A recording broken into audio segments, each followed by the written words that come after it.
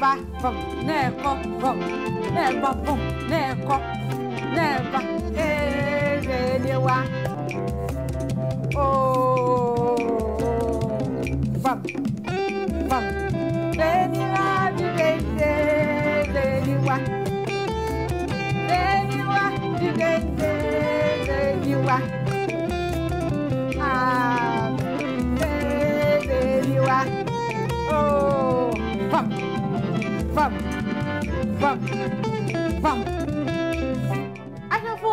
and now you will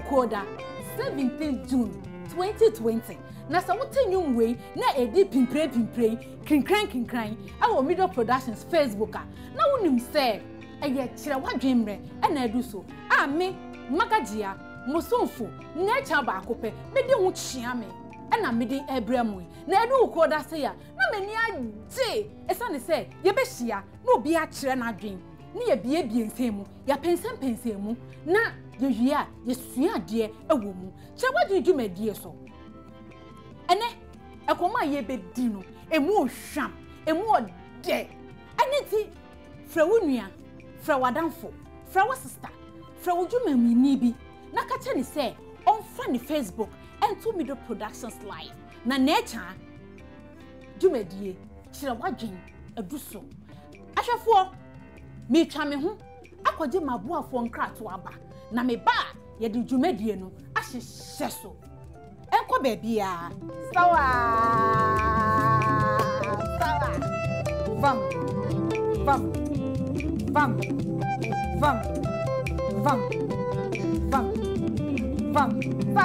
sawa. I believe in quality sound, audio and video.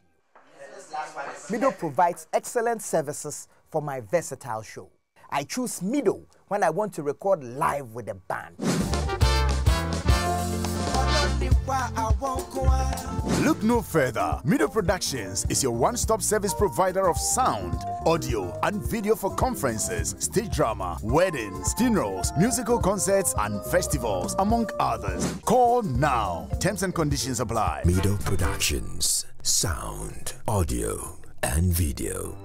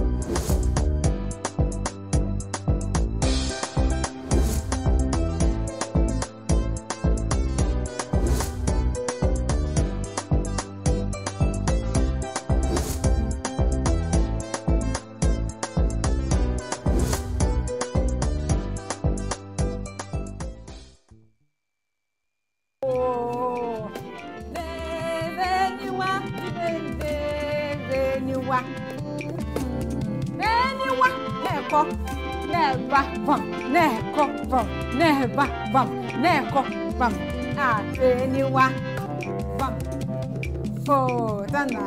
na. Oh,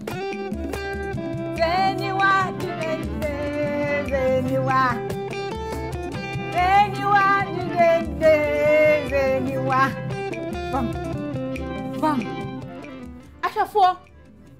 me kwaje maboafo nkrato. Nene, necha, Kyere W'adwen dwumadie so. Ekoma ye bedie. Efa odom, efa ware ho. Ena efa dachi. Kyere W'adwen dwumadie so.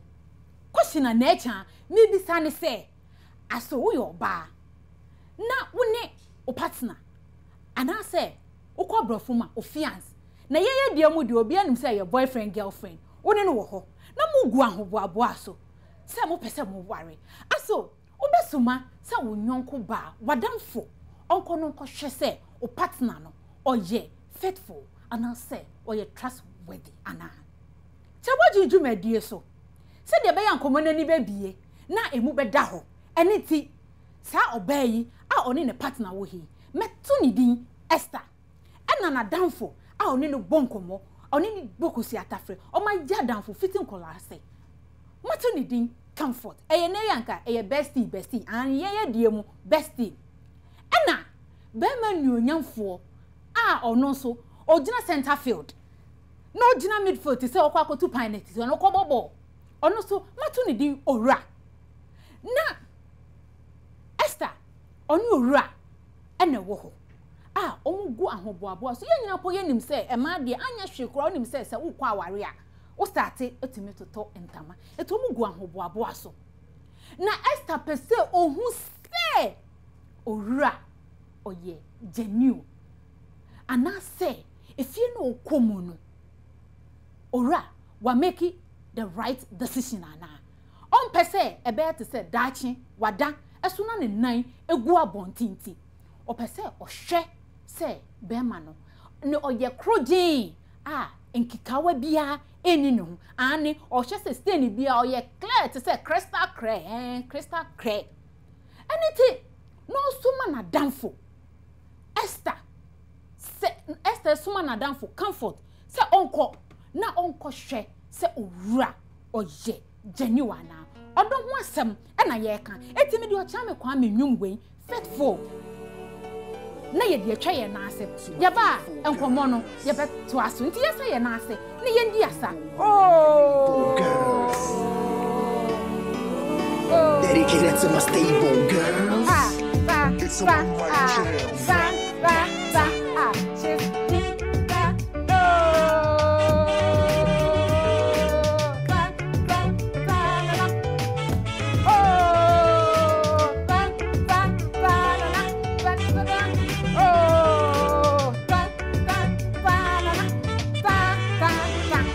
she's busy waiting for somebody. She's lazy, won't give in to anybody. She's patiently waiting for her honey. She don't want your money. Her heart's are in harmony. Ashafo sanya nkomo ya sete na bibi ato center ene chewo juju medie so bibi sa wo ye Esther na sa wo ko akwa ko gware ubesuma wadanfo pa ubesti se onko nonko hwese Owura ayi nipa kan ana na Esther wo suma wadanfo yi eye comfort so onko no ko hwese Owura eye kan se wo tin so anyeye na wonim se de ma yesifa dress fa na se wo hyi obi oye magagea ani na wa dress ya fa no ho tete eje ne shine ekoje ne samba na se bia dakro bi didim na se wuti anyeye Esther wo suma comforti okọ na fa no ho tete ya ha Esther edien e na wo beye na nkomo ya ye die Owura onim dampo onhia comfort da na onim kraso da se eye oba comfort na danfo ene ne partner oni bokosu atafre eye Esther eto Owura azumi so se wo ho na se oba bi ta wo fa ha no wahia otimi ba wo ipofri mu oba wo ho ebebi sa Owura na na de etesen ena wadidi ena na wonioma wasi wonioma ena kwa hanom na okoja okwan ena bro Owura ya meti hanom ya eti ha besra me na oye ahohyehyɛ na oye self put na chese oba de ya mama be nu aduane ma na bro Owura yi ho impo na ya otwi wadwa ye po edema ana se aprane ade Owura saw ena ugina center field na wonim de biara da se eye o partner Esther na danfo ene comforta na se sa asem we ebi beto a aso Owura obeye den ene wo kire wadwundwumadie so ankomo no ene abie no ebe me de se wo de wadwenkire ebeba na obetimi po afre yen ewo 0302 233 021 ana se 234087 na do wadwenkire aba se wo ye Esther aso nia Esther ye wo besoma wo nyonko ba se onkoye na wo ye comfort aso wo beko na wo ye Owura na wo nim se wo ni obi ewo ho se wo nya experience de be me de se wo be frɛ na wa kire wadwen Ye nyina yesu ade wo ebi to a say na wo ye no na se wo ye be ma nso na se sa ade we ebi to a oba bi taata wo fa ha no ahia wo fa ha no odi wachi o tietia wa na mo nso aso wo yo wura anka be ne de a wo nim po se oba yi ebia na ye planting between Comfort and Esther aso wo be ne den obetime de WhatsApp aba awo 05026512282 anapo obetime de comment aba. It is all about Kyere W'adwen na me so me Kyere W'adwen in a professional way edidi atem bia enim na me mo somfo magajia wo do comment ba me kind fefefe ama bibia wo fra ye bedi nkomo eneti na program ye ya to no Kyere W'adwen adesuade wom bibi bia wom na wonim se dwomedie ye die Mido Productions any Odivis Creations and ebo metidom wo hwesini ya etwegu edi adencheche awo Facebook page ya eye Mido Productions na ebo metidom na se wo ye bibia efie ha ya efa wedding efie ha bibi bia wo ye bia efie ha no mu ya nene Kyere W'adwen dwumedie se dia maseti enkomo no na ye te se ye gina go prama so na echa medium referee na eda ho ada center na se upese uba se sisia na wabe join mpo a na echa mema wakwaba awo Kyere W'adwen dwumedie so na koma ye die ene se woni obi awo ho oni wo kanchima bi ana se ye die mu die obi enim se eye boyfriend girlfriend etu no boyfriend awo ho na se mo hihya aware a aso opese wo se oye genuine ti obesuma wo nyonko ba se onko no so partner no enhwe se oye lawyer ana oye faithful ana oye obi a wodi ne kyekere a ebeye yie oye obi obegina wachi agina wachi abo wachi pampe na oye obi nsusu a uyo ba ana sister okoware na oda obeda na anye se wadanso ne nan egu abonten ahwefo edu ko da se ya na meni age esani se eye Kyere W'adwen be Kyere W'adwen in a professional way na se na munim no edu Kyere W'adwen se ya ye wo be ma numonyamfo a oba program yi so ede na dwen Kyere eba no so aba be Kyere na dwen in a professional way na wa be lanche no ho ani sa na ye no na nkomo ekoso a ya set ball no na echa media to center field maybe say aso uyo ba obesuma ononko ba sonko no test of partner all because o person hwe say o ye lawyer anan enti same ya nkomo ekoso mo awunim be ma ni wonyamfo eja sante oba no de nim die aba betai dwumadie echi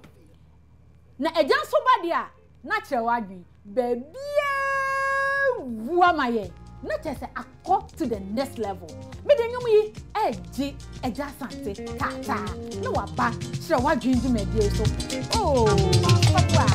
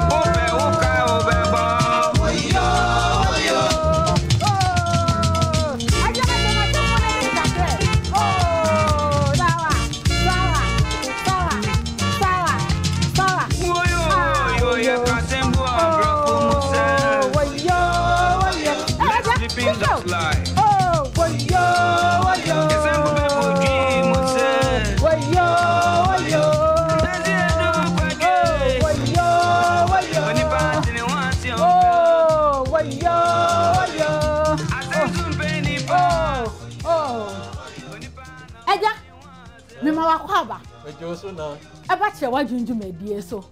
eja efie ene abusua obi ahoye nyame adom da nyame ase se na watwe bia meton sa frewa se bi udwabuo mu kura uba anything I miss out. I see that PSA and I'm a damn man. That's enough. I am say, Yare be at what they say, Yasia Fanana. A year COVID-19. COVID-19. Na enya no nti na me buy but memma me manfo ahu say eye rare enya yare bia ye ko so ahwe keke na akọ eno nti mesre say me manfo o me yemfa ne serious me yemfa ni agro because COVID-19 enya upe e twa won kwanda so eno nti o ma panyi ahye any doctors akukuda scientists and Mido productions ye nyina ka bomu say ye di protocol no so na mwaye na yare entimi ntu ase nti medamase eja medase wo ho ahwefo COVID-19 eye real eneti mi na echa magajia ene Mido productions che wadwunju medie so yesra mu se mumua na yentumi enso COVID-19 ano na protocols a yempanifo de ama ye nyina ye niso na ye nyina ye mo ye ho ban COVID-19 eye real eti so fam na msumi so me fam na ye moa eja ekomo ya ye die emu da ho eye de na bibia so asete se da me di kan kaye me de nkomo no ato center field yo na me bisa ekomo ya ye boyi we di akire wa follow yen sa me bisa se aso we ye oba Esther na ko wari obi a aso obeyesa ana obesoma onyonko ba eye comfort so nkono ko so nhwe se Owura oye the new ana yo na me da say em say asema wa bi say emu ye druye nanso anwum ya me ba wo di hia me e kasa bebre e de kire me say ese say ye tie anwum no ne ye famu aba na ebeboa ye ebi say osebo ose okọ meka na oba ye no na obebo the rose mo onchi abo bia ribiem enti o hye ni dan mu wato ni dan mu na o hye mu afa da kro nkọhwe aponchi okraman ene odwan ena oba dan yi mu o mbo okokoko na obie wo mo a afa de mo transi o ma konwa o se o ene ye bebisa o se o ko meka o bai o be hye aboboy anohoba bebre say wo de enya de a wo chi abo abia bi enti dem pa na wodi e ho na osibo efre wo mo ko ne piam na to pu ni mu eja wo ka watiti sa wo ka watiti asa wo ko do say a o feel say na den na besi wo dan ni mu o se on chi na bia o on ko nkwachi na say na na kasa ba pia ni enti wo hwa den na besi eja we de atiti sam na wakan yin ebi ukra ka se e yadoma nkoma se ene ye bebu omu waka se bu ye be na se aboa osebo otuni prumu a na osusu se eden ene besi ahwefo na eje musimi bisa se de be ya Esther obenwu se efi okomi eye abrantie a ogina midfield Owura oye krojinti eje osusu se owo ho kwan esani se yetibi ewo fie yetibi ene social media be yetibi asori demu adwumemu se obi potimi eware esu se na owo ejiri ni ma wo baby na wo be pretend se onima on worry that no the bibie hinta o the bibie sie o eneti Esther so bi on pese obe ware na eja ne sabesi form enti na kwete se ma make wrong decision me hu yan ta anything na bia opese ofasa kwan no so no hwe because the taisi ebi mu nka no kran kire o ema ni bi ho o mama ni bi ho ma wo pa esusu nka nkire wo da ebi kura fi odi ubekom kwa na enye ni fie no wakobo pa wakosiro obi fie no wadada na fo be hu eti bi Esther on pese obe anisa because ye bibia eye real esi awon kofo awari semu eje mu ni se bia no ti na Esther oye sad na me da say em say waka bebre na ni na mu no me fa futuo wo sa nwumu yi mu na nampedu mu ya opedu nwumu yi mu yen say Esther o ma ho kwan dia say comfort na nko hwehwe ni nsemu ma ne dia so du ho na say BBC a say nye comfort na ye if you say one man kwan say ko into your car nyama bia betimi asi eno ti America say ma on masa kwan ne ma ne ho na che se sie ma ne ho kwan a abo bi atumi wura mu medase na ya sa pepepe eja na ma bi tie nyu na ma tie ko si tie nyu ye get picture ni wie yeah oyo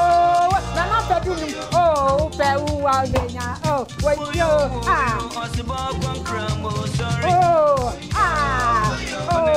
eja we here there oyo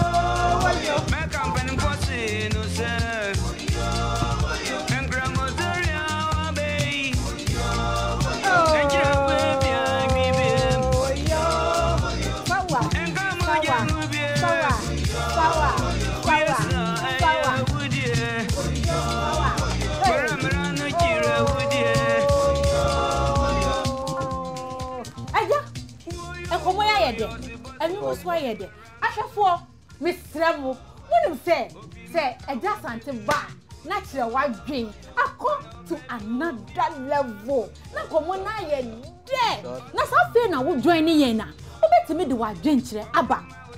Your WhatsApp page 05026512282. Eja sante me ba ma me fa number yin to ho na hwefo omuso mo mremo na mo kire o maji bo na me no komo yi e kosi se de be ya komo no emu be bie na emu aye de asuade e na yesua se na me di kanka e fo do ho kakra afa ware ho so kakra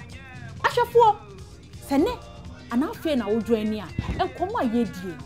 ye bisa se me na echa magajia me bisa se wo ne wo partner e wo ho ani o boyfriend wo ho o fiance e wo ho o be suma no se o be suma wadanfo se ne nkomo ni muda ho nti no me bo Esther din so ne partner e kan no asem o gina center field yi mato ni din Owura ana no nwanko brebo ene ya computer word ya anka oye bestie ona ne bestie comfort na maye se comfort nko so Owura enhye bema nyonyamfo a ogina center field a ye kan asem oni mu da mpo se comfort na downfo ene Esther ene ti madofo ahwefo ekomoyi ebe me de so be frame na wa kire wadwen. It is all about kire wadwen. Your number I will bet me their friend na be launch wadwen eye 0302 233 and I said 234-087.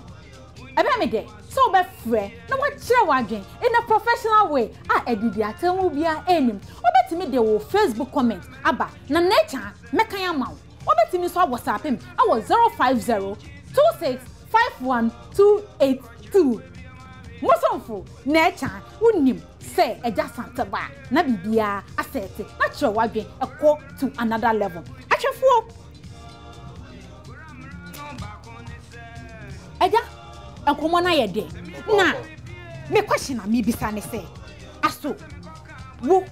ye comfort ekomo ya ye die na se Esther e ka cho se kona ko so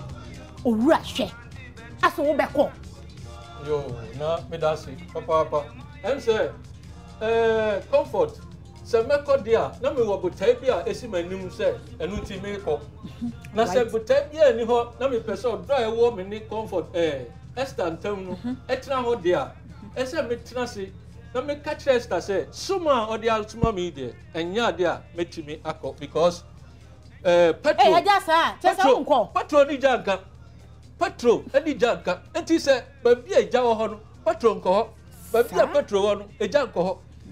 so wo say send ade anything enti na meka pray na kire no no pia me na odi mi ko hwemu dia endia woyo openu wo benya eja na usuni na bokosi atafre bia wo boa sika fem bibia fem Esther aboa no si o bia me nua ba me nyonko brebo asem we ato me eti boa me a eja asa yesa na comfort wan ya adamfo papa o eja ai adamfo di adamfo na adamfo so de ya fa adamfo se ne bia da hia adam obeboa o na se bibi se na bibi kitua bi wadamfo se kona koya eja wo se wonko aba eja social na eba me so no in social na eba me so no enti enya dia meko eja pause na nkomo yi emu aye de mi wo frafo bi a wo line so hello Hello. Hello. Good morning. Good morning, madam. Me pacho, when I ni kase me ba call baba kira wajin dwumadie so. Na, beto na sio. Mr. Sio. Yes. E komo ya ye die. Me bi sa say. Aso. Who ye Esther? Who be yasa, who be ma onyonko ba, ene wo partner. Akọ na hwe ana. O da me pene kura. Sawa hu. Two days yours. No kwasem. Ana Mr. Sio, wo so ye comfort na sa onyonko Esther se kwa aso eno so be ko. Wa mama ti a, wa ma ye ma hwefo ati ase se unko. Well, be your investigations. Okay. Now, Mr. Sue and Patrol General, maybe say, now we are bear men so was here or baby be can't cross so to say comfort, no be dada, now for how to know what TMA, and also we are bear me, or bet me, I shall obey and say, would not comfort the character, be our bed, obey your bear me.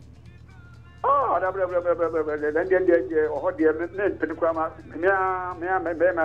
sir. Oh, man, a chance. Mr. Sio, me das say, so what Fraba Betcha W'adwen. Eja, Pacho to aso mame. Na ye bisa, me bisa say. Aso Esther, now can be say and social say then, and I ja offer for ne bear mono. It's a pacho betimi ato aso, ama me ana. Eja, na me bisa say, aso, wo ye comforter. Na Esther so ma wi, wo beko. Na wa kyerɛkyerɛ na wo kyerɛ mu du baabi sɛ ayɛ te sɛ ensɔhwɛ na exam sɛ yɛ kwakɔyɛ ɛna ofrɛfoɔ ne baa mu no na me pɛ sɛ wo to aso ɛde ma me yo na asɛm a me da se papa em sɛ asɛm a me manugu so a me kan sɛ ofrɛfoɔ yi ba mu ni nyinaa gyina comfort ne Esther so na ewiase nsɔhwɛ wɔ hɔ nsɔhwɛ nso no egu ahodoɔ mienu ɛwɔ nsɔhwɛ mu aida sɛ wobɛdi nkuguo ana wobɛdi nkunim enti sɛ wonya edu sa stand ne pɛ na Esther o pɛ asɛm de ama ho because so okɔ comfort kɔ na sɛ ego gri ana sɛ okɔdi mu nkunim a na ɛkyɛ sɛ wedding show ebi sɛ yɛmfa nkunimdifo mienu yɛfa nkunimdi ne baako pɛ ne afa ne wedding show ɛgya na kyerɛ sɛ kɔkɔyɛ te sɛ gya me kwan na wopɛ sɛ usan me ho saa deɛ bi saa ɛgya me da ase wopa kyerɛ sɛ nsɔhwɛ wa bie ya dwen mu ese nsɔhwɛ wan wi a ulusu ɛna ye de si nwum so sɛ wopɛ wuwu a wobɛnya ɛdare kwan mu ɛgya me da ase ahwɛfoɔ ɛgya asante ɛna ene ne twetwe nkɔmɔ ɛwɔ kyerɛ wadwen dwumadie so wobɛtumi a WhatsApp safi na wo join ne na ɛkɔma ye die ame magagia na ɛkya sɛ wo yɔ ba na sɛ wo ne o partner ɛwɔ hɔ ɛne ti ma fa Esther o partner yin so a ye ka no ho asem so di Owura gyina mu na se o pese wo hu se Owura eye krogen kinkren kika bia eni no ho wo da o beda eni ti no o so ma wo nyonko o bestie comfort se onko no nko hwe se Owura eye genuine na se na wo join me a ebe me de se wo de wo comment ebe ba ye WhatsApp page so 05026512822 and now be free our 0302233021 and now 234087 and now be WhatsApp here we be Facebook here e do comment aba na ya kan e de ama e komo ni ma ye de eja meto aso a in fact o point a wo di ama ye nyina e mu draw be dase say do say na your frawa wonim say oba na kire wadwe e come to the next level bibia ye kama na ja ekomo ya ye di a bisan bisa wo me bisa say wo ye bema na uti say wo ye Owura na wo gina finfin say wonya Esther character ni bia na wo hia bia e ma bi ha dwen aja wo ye bema wo ti say Owura wo be ni den yo na ya say impanyin say obia ni ho tonsa edisie ni busuefo ekasem enti menim nia ewo Esther ho a enu nti ema makoma eda ne so okay but maye ba ma nti onu hu ni sa enti menso mi nsi ho kwan se se ebia na danfo me oni obi anante but meka kire no say on hwe ni nantie mu ene ni danfo famu yie because mahu bi da panyin say agrubi painti na bo asrewa ojini background no ayi nani e de ato nchen ntina e ko na me de wusi eja say ahubi painti e na bo asrewa ojini background na wayi nani ato nchen ahwefo eye kire ojuju medie so na ye wey obetimi afre na obeg lanche wadwen in a professional way. I was 0302 233021 and I said 234087 eja ekomo die aye de ebe me de so wo de comment ebeba na wo be lanche wadwen yes you ade wom because eyi efa brabo mu nsem ho na aware anso de ahwefo musem edoso o fiti prekope empose na tin komo ya ye die safi na wa join me e wo che wa dwunju medie so dia ye bi mi bisa na cha mi bisa se so wo yo ba na se wo ne wo partner e hihya aware a wo be ma wo nyonko ba akoso wo boyfriend ana wo fiance ahwe se oye genuine oye crojin anase ifi ene nkeka bia enyo a obegina wachi pinti akwannia senyina mu obetimi egina omwa eja enkomoyi ayede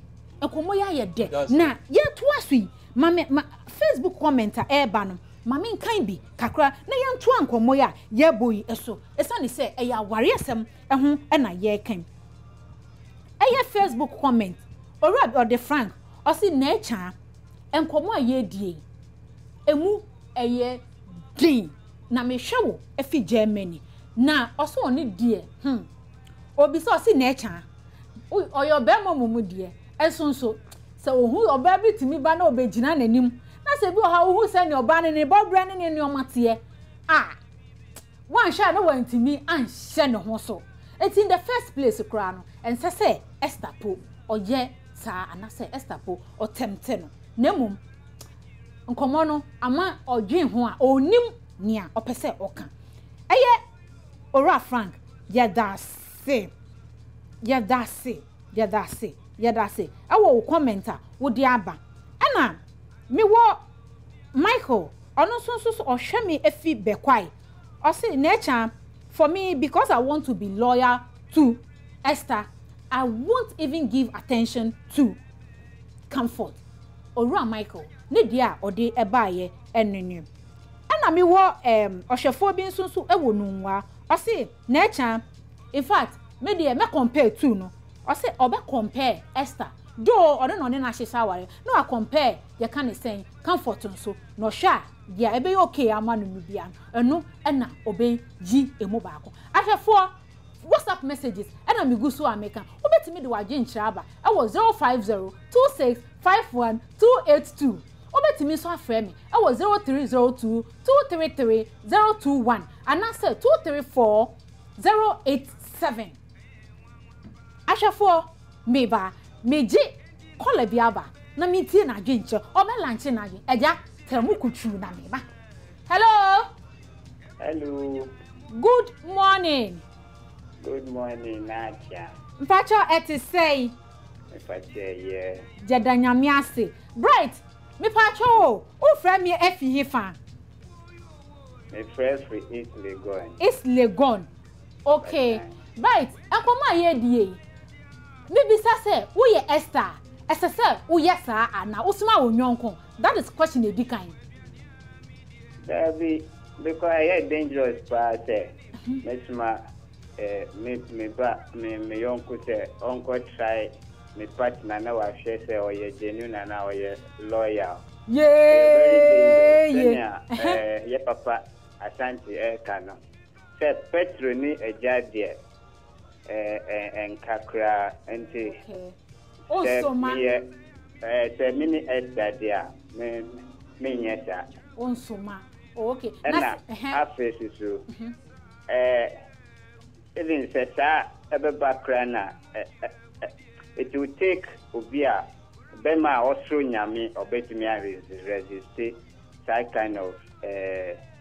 temptation na ebeba na kwemo. Okay. Me to my dreams no. Na bright mpacho me fa we ntwa to wo ye be me aso okosia Esther character ni bia sai na wo be ye no. Wo be pini amana na. Me resist no because already no me ni obi ehihye ho. Okay. And you know, say me yes na enye fine. Okay. And yes say me resist obi a obeba makwem obi a say oba be temtime. Eja sante, nia bright ken. Wo ho bibi kan na. I'm right. Me that say do Kyere W'adwen o freye. Na me be say Eja sante so say wo ho bibi kan ana. No, I am say me ka Kyere bright say. O tio. Me ka Kyere bright say. Ni gidie no NCP emanu because nia waka no eno pepepe e so si ni gidi epi so Kristoni onye Kristoni kra ni on so musa no na be right all line so hello right okay unfortunately right line no I drop it eja enkomo ya yede na me hwe me Facebook comment kakra eben kwasi I say I will end up in broken heart and in tears eben kwasi the comment or the about Facebook page I say it will end up in tears and then into eben kwasi so commenter or the aba eja enkomo ya yede na asete ensonso na ahwefo e di omo comment enso eba ahwefo Kyere W'adwen dwumadie so na yewei enkomo ya yedie se afi na wo join ne ye na ebe me de se wo be frɛ na de w'adwen kyerɛ aba wo be tumi afrɛ awo 0302 233 021 and I say 234 087 wo be tumi a WhatsApp awo 050 2651 282. It is all about Kyere W'adwen na koma yedie me bisa se wo yoba na se ukoware uni obi ahyehya aware mpo a obesoma onyanko ba se onko no ne no onko hwe onko so ne hwe se oye lawyer na all because of aware a opese uware enti ahwefo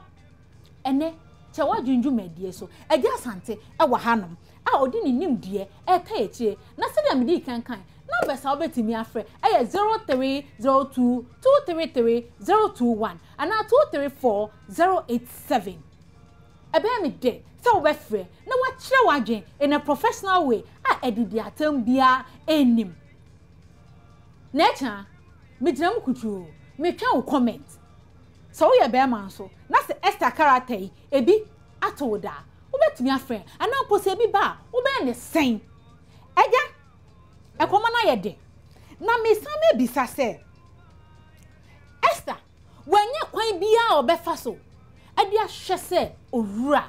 a ogina midfield yi oye genuine ana se oye krojin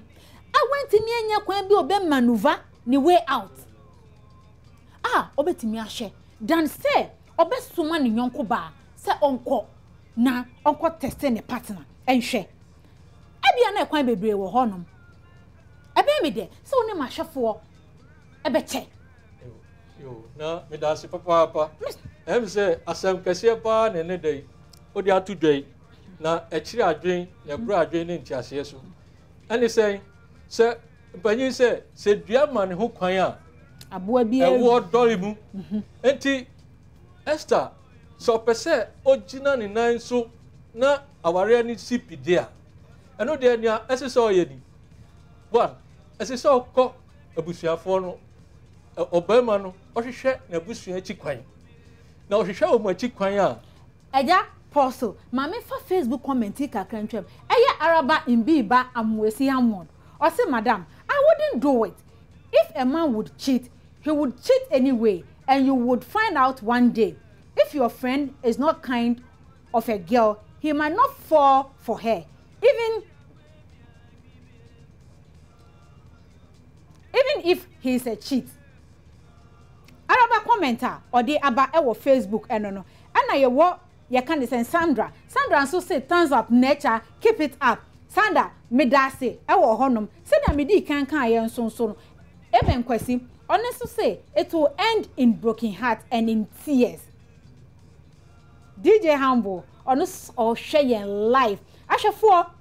ebe me de se wo do Facebook comment ebeba nkomodie aye di eso yeni eja asante e na edi nkomo eja afa maba mi komo a mi bisa wo no bacho to asoma me aso Esther when you can be obe maneuver the way through than so best man nyonko ba so nkoso abranti ogina midfield ti so ni oko two penalties okoso na ahwe ana yo na eno na manu guso a me ka no em se dua antimi ama ne ho kwan a ewo ni ho kwan se otimi ko dore mu na oye oni ho pacho gina mu kutu na nkomo na ye denti atiefo efre me pacho me okola bi online so hello. Hello, good morning. Good morning, Naicha. Apacho, ekoma ye die. Maybe sa wo ye Esther, aso ubetu sa na mo na. Oh, minjini se mi Esther nke metu sa na mo no. Because you see the say odo de no ani ni kwedi. Any no kwedi any GD. Into se me partner wa me ntumi nka se o me kosma madam for comfort na wa koye sa in social mama aye kura me a me ko ebu oba no obrema na trimu na me ko bisa na se better thing me sma comfort na wa ko hwehwem se me panta no e rewa na se bisa eja me das na patrol me bisa se so wo ye comfort nso a sa so me wo be kwa na metu Esther for say me nko metu no fumbo but ka me nko a me comfort a me nko sa anamo no eja Bible class the enam so sintinja no be na e don di eja gina so mame na wo ye be men so me san bisa wo say aso se wonya Esther character we bia wo hia bia sai na wo be ye na wo hia a wo mame mu eja santin so fa ni futuo kakran so eso wo de no so oh me e be man dia e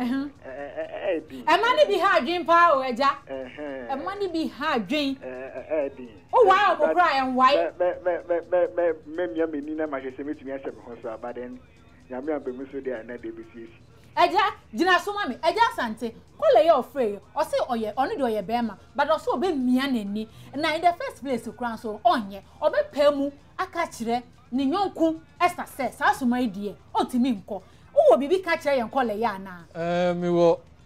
asam ka kire no wa ya de papa e wo afutu a ono to dey support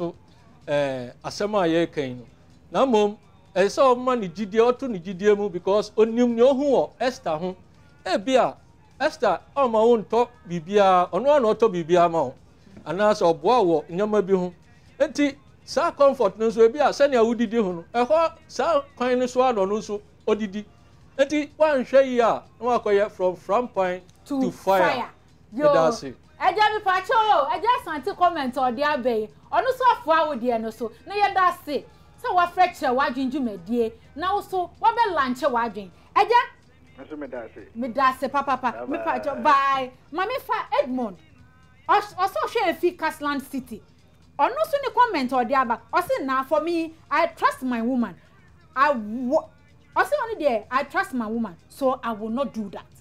esa ni say odo Esther Edmond dey say so oni ni Owura e na ogina midfielder anka onye sa de we da na me wo comment bi nso wo Facebook ni din dey wise also nice program very good sis keep it up very nice presentation ashafo medama say eja ya ton komodie no so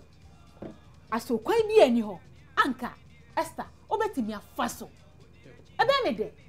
so be kire se kwan bi wo ho no mo sa ana kwan bi ani ho sa kwan bebre wo ho Esther esi so faso be ya me de so be kire me na oni ma metiefo yesu ade ewo mu eti kire kwan ni bi ni yesu fo moye kotodwemu ye kire no si ye okre kwan bebre wo ho a esi se Esther faso because mo ye awaresem so mpanyin se ye kwan tintin a obi nim nachi eno ti mu wura mu no ese we study mo ho no nso ekwa animu no na ese wo kọ obema nachi ekọ bisa na abusua mu na ohu sane a obema no sɛnea n'abusua no koraa ɛte ebia na wɔyere koraa no wanka nkyerɛ o ɛna asɛm nti waba nkran anaa matu kwan akɔhyia enti makɔhyia no ɛhɔ no obi anim obiara but ne kurom hɔ deɛ wɔn nim sɛ owura ɔne ɔbaa bi awo anaasɛ ɔyere wɔ hɔ enti wotu anamɔ nkɔ a ɛbɛboa o Esther no akyɛn sɛ wobɛma wadanfo comfort no mom akɔyɛ nhwehwɛmu wɔ bɛrima no hɔ ɛgya na kyerɛ sɛ ebi a ɔkɔ nso a na kyerɛ sɛ ade ɛsɛ sɛ yɛsua wɔ mu nso sɛ wokɔ fie bi sɛ mu a ɛsɛ sɛ wotumi brɛ wo ho ase woyɛ very humble na sɛ ebi a biribi wɔ hɔnom anaasɛ nkɔmmɔ bi wɔ hɔnom a obi atumi afa wo afa aseɛ atumi akyerɛ wo ɛgya me da se na ebi nso ɛne neɛ wɛn ebi nso ne sɛ na aware ne kwan wɔ nti ɔbaa yi bɛtumi ebi asɔre koraa a wɔn kɔ no ɔne ɔbɛrima yi na ɛkɔ wɔn yɛ wɔn biribi abɔ mu nti nkyia mu koraa no ne nanfofoɔ tumi ɛka biribi kyerɛ no sɛ o wɔnyɛ ɔbaapa wei deɛ so ne mu yie na daakye aboa o ɛna ne korakora nso ne sɛ wakɔ fie ne mu a wɔkɔ bisa ɔbɛrima no ase no anaa ɔbɛrima no de wakɔ ne fie a wɔkɔ kyiakyia busuafoɔ no ɛwɔ nneyɛe bi a ɛne suban bi a wɔn bɛda n'adi na wɔ ɔbaa no sɛ w'ani da fam a wobɛhu sɛ ampa awareɛ no ebesi wo yie ebi ni sɛ wokɔ no wokyia asew no na ɔde ɔfoforɔ nso ebutu obi wokyia asew barima no na ɔno nso otwe ne nsa akɔ akyire because enya ba ne saa na was ukumafoɔ koraa wokyia wɔn na wɔn de wɔn ani to ɛka ɛyiyɛ style bi a woyɛ nipa ɛkasa kyerɛ wo sɛ baabi a wokɔ no ɛhɔ nyɛ ɛgya medase so medase papaapa na ɛgya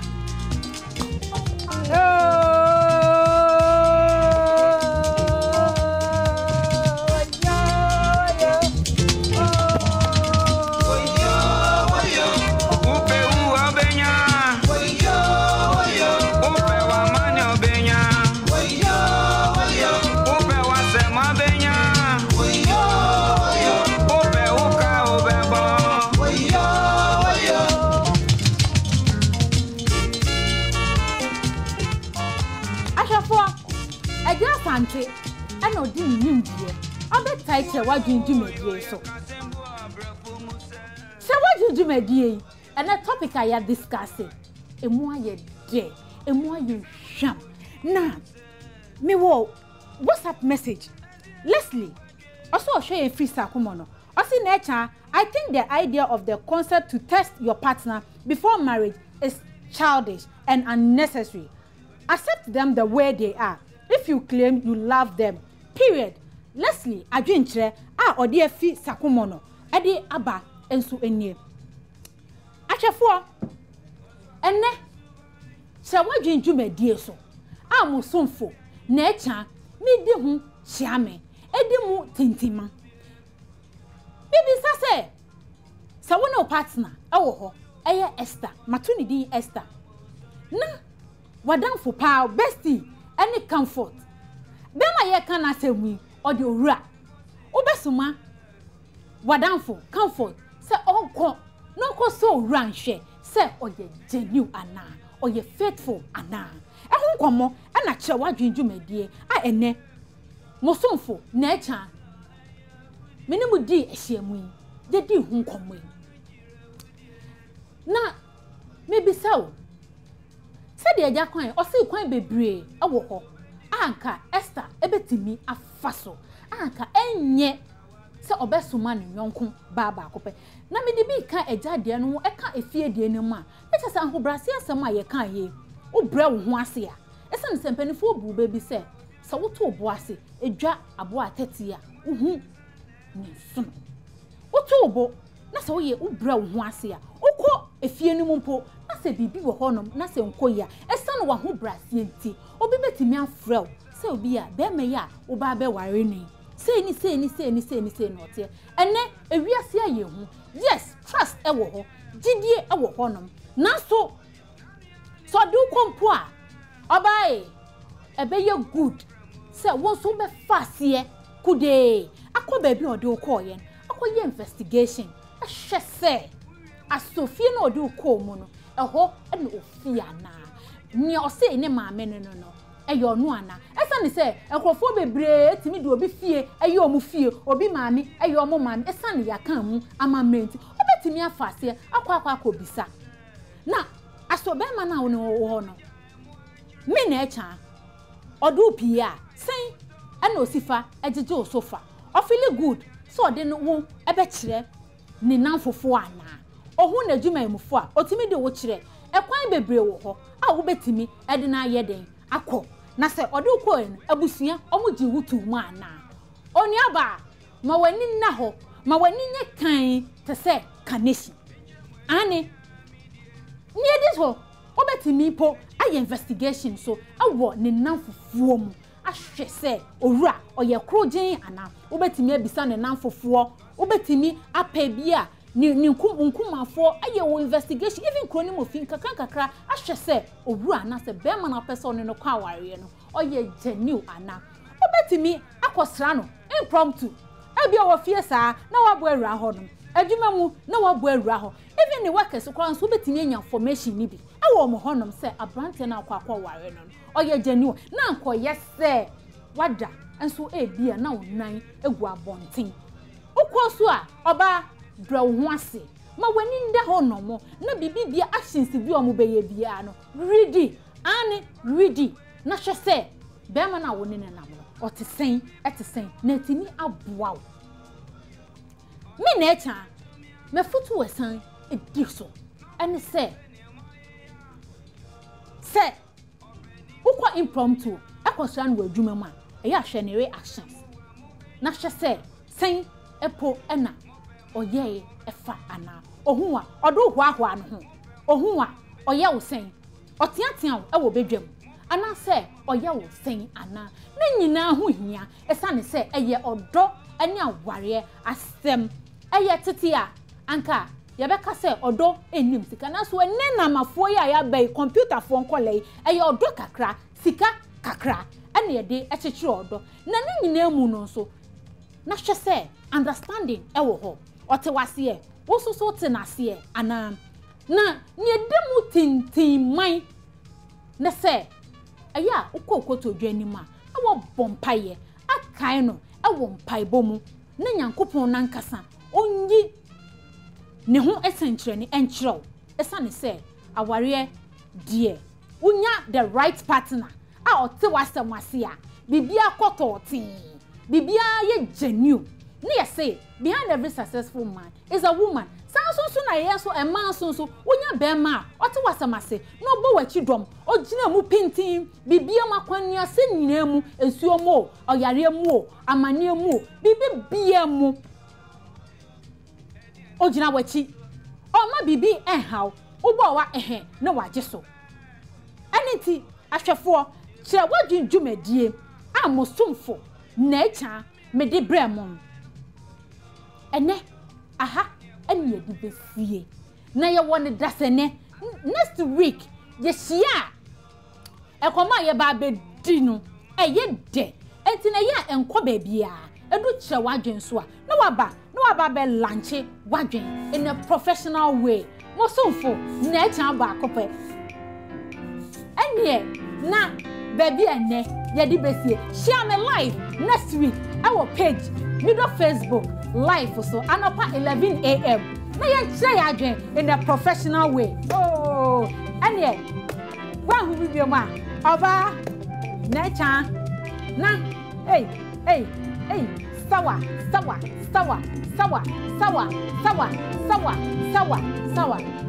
ashafo ene ye Wednesday edu ukwada bia anopa 11 a.m. to 12 noon eye kire wadwen na edu Monday nso a eye voice of the youth and also a Facebook live anopa ewia noon 12 noon ekopem 1 p.m. ewo Mido Facebook page and also be share pakwesi ene na pamfo ene edu wuko jawada nso a jawada 3 p.m. ekosi enwumre 4 p.m. a throwback Thursday bash with your one and only the prestigious DJ Humble. And in nature, someone telling Kabiemwa Nanye Makramo Au revoir. Sawa. Bam. Bam. Bam. Bam. Bam. Bam. Bam. Bam. Bam. Bam. Bam. Bam.